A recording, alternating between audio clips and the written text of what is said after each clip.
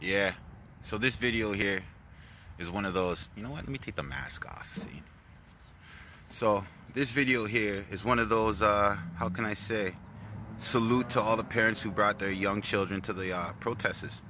And I love to see that. Like, it's beautiful to see the intelligence of these young generations that have not, that shouldn't even know what they're fighting for, but they do. And they're putting their fist up and they're walking and marching along with us for the same fight. You know, in short, I'm going to put it like this. No child from 5 to 8 to 12 should know that an authority, law, cop, however you want to put it, takes a life of an innocent person. No little kid should know that. But I still got to give salutes and props to those same parents. Straight. Because at least you're not hiding the truth from your children.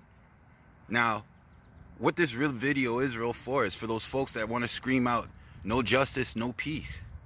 And I don't seem to understand that. This no justice, no peace thing. Because to me, why waste the time to tell the cops something that they already are and is currently still doing right now as we speak? So, to me, let's keep it real simple.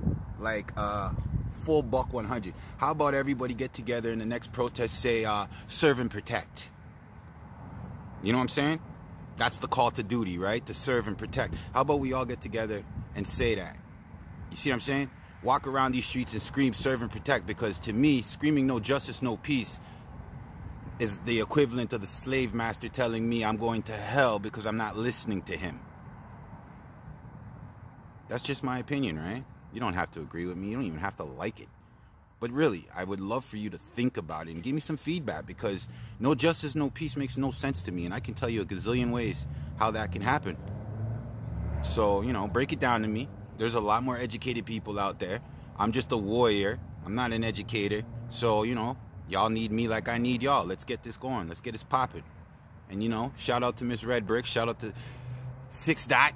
Shout out to my fucking fams, every one of them. And shout out to this new generation of fighters that are coming up watching this world still be stagnant in the same world that I was born into.